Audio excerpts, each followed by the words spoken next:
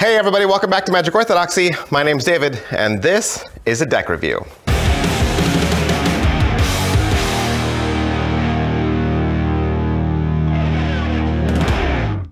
Hey, today we're going to look at the Water Margin playing cards from Paul Guo and PlayingCardDecks.com. Alright, so the Water Margin playing cards. This is a deck of cards that was themed after one of the great Chinese classic novels, Water Margin, also known as The Outlaws of the Marsh. You might have seen this as Suikoden in Japanese.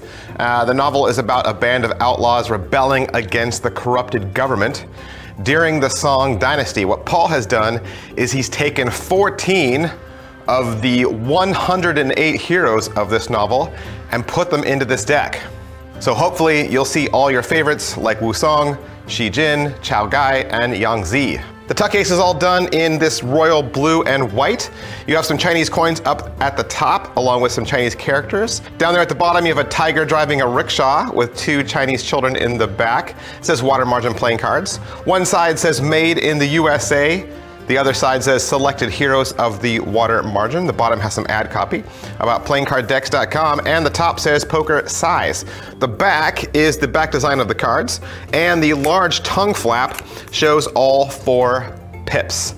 That is pretty much it for the tuck case. Let's take a look at these cards. These cards come from the United States Playing Card Company, which means they are awesome. The back design has a nice thin poker border, and you have 2 circles in each corner, one depicting a raven of some kind. And if you look closely at the bird, you're gonna see that he has 3 legs. That's because in ancient Chinese culture, people believed that there were 3-legged birds. If you looked at them right in the sunlight, how their legs cast a shadow. And the bunny is making the elixir of immortality with a mortar and pestle. You have that same tiger there pulling the rickshaw. You know, the tiger is known as the king of all beasts, and it's not just because the Chinese character for tiger literally means king, and we always see it displayed on his forehead, but the tiger is also a symbol of bravery and power in Chinese culture. Now, why is the tiger riding a rickshaw? Well, that's because on the traditional bicycle 808 deck, you have an angel riding a bicycle. So this is kind of a nod to that. With this deck, you'll get 2 extra character cards that talk about each of the characters you're gonna see throughout this deck. You're also gonna get 2 original jokers. Each one says Joker in the corner. One is Song Jiang and the other one is Chao Gai. Your Ace of Spades is beautiful, has some Chinese characters at the top, and it features the tiger there in the middle of the spade pip.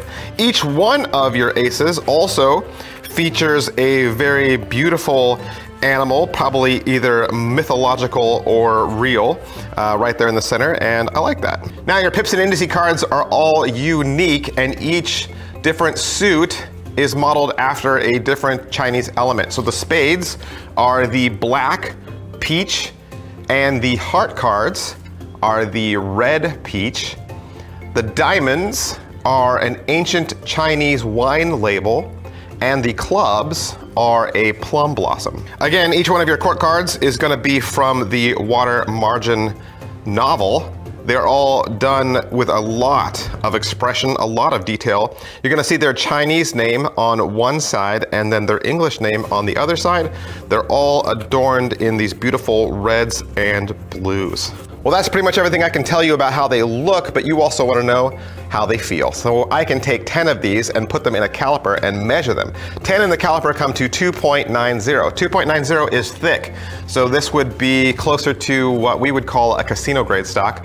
Paul says they're also a traditional cut, so that's cool. So 2.90, that's going to be the same as the Jack Wine Cellar Purple deck, the Denim deck that USPCC printed, the Z-Ray deck that Big Blind Media did, the Union deck, the Citizens deck, and the Artifice Black Club deck. All right, so that's pretty much everything I can say about the Water Margin playing cards. I want to thank PlayingCardDecks.com for allowing me to have this so that I could do the review for you. And if you would like to purchase it for yourself, you can find it at PlayingCardDecks.com. I'll put the link below in the description. Thanks, guys. I'll see you next time.